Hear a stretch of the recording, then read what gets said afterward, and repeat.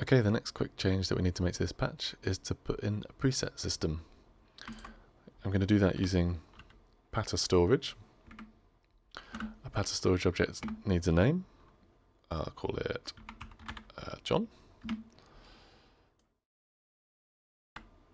We can associate a pattern storage object with a preset user interface in the inspector.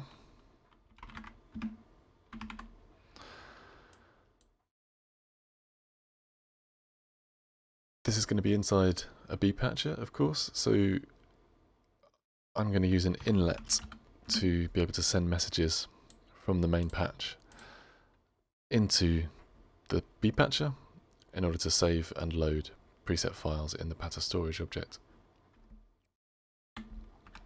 I'm going to include an autopattern object, and basically the autopattern object will make any user interface objects with names get saved into presets that are saved in the pattern storage. So now I'm going to name all of the user interface objects that I want to save in my presets.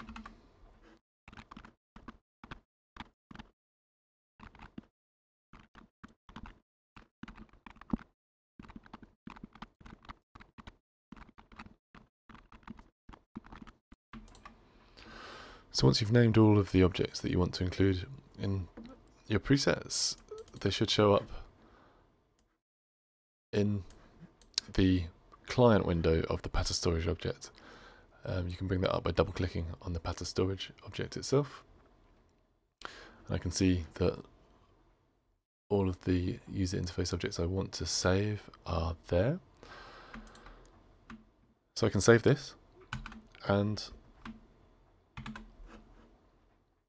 I'll now test it out in an example patch. So I'll create a bpatcher and load that file into the bpatcher. And I'm just going to create 2 instances of this. I need to remember to add my preset interface to presentation mode. And while I'm at it, also add this clear message to the matrix control, which I have forgotten so far to add to the presentation mode. I'll just fit those in. Okay, so having saved the patch, it's now updated in those bpatches, and we can now test out these presets. So the good thing about using pattern storage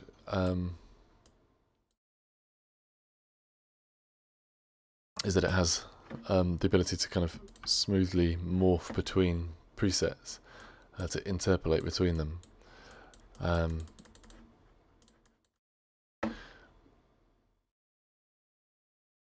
That's particularly fun with function objects.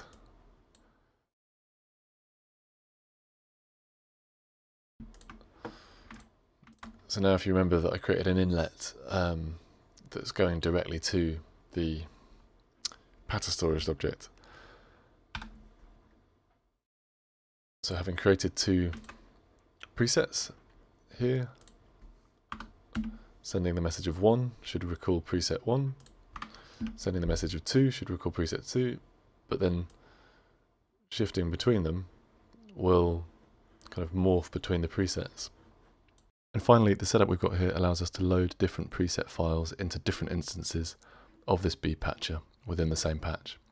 So if I connect a write message to one of these bpatchers after creating some presets, I can then save that file.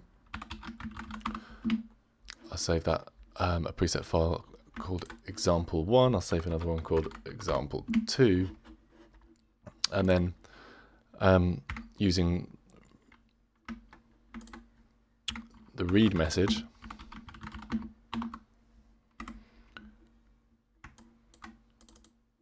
I can load either of those preset files into the pattern storage system within a given bpatcher. So you can just see there that when I click these, it's changing the set of presets that's loaded within the Pada storage system. That allows us to create a set of presets for one of the B patches within a patch, and then just set it up automatically so that it loads when the patch loads. We could use a load bang connected to a message with the name read followed by the name of the preset file that we want to load, for example. And so that patch now, if I save it, close it, and then reopen it, those 2B patches have reloaded, and they've reloaded in each case with the preset file that we assigned within this message.